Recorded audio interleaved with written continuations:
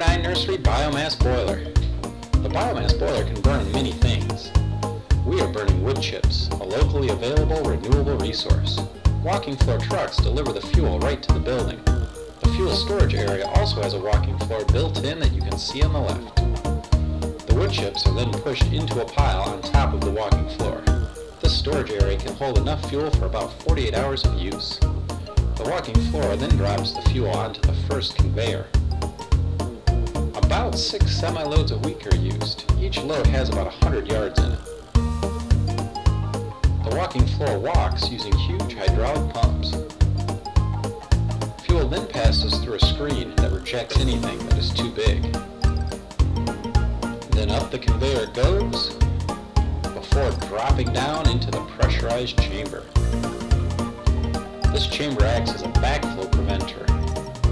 Once full, air is pumped in to help push the fuel into the fire and keep the fire in the boiler. At the bottom of the chamber, 2 screws deliver the wood chips directly into the fire. Inside the boiler, you can see the step grate system. These steps move back and forth, pushing the fuel down 1 step at a time. Air is also pumped in through the grates, stoking the fire.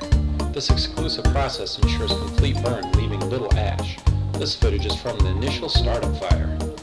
The roaring fire can only be viewed from the outside, through the viewing window. Now that's a fire. The fire burns at about 1200 degrees Fahrenheit. Back on the outside, you can see the 3 white pumps that move the steps back and forth. Anything that isn't burned falls to the de-ash screw and is removed from the boiler via the wet ash conveyor. Nails and stones from chip pallets pass right through. A computer monitors the process, constantly adjusting for efficiency. A 200,000 gallon hot water storage tank allows the system to store heat during the day, so there's twice as much available at night. Now that's efficiency.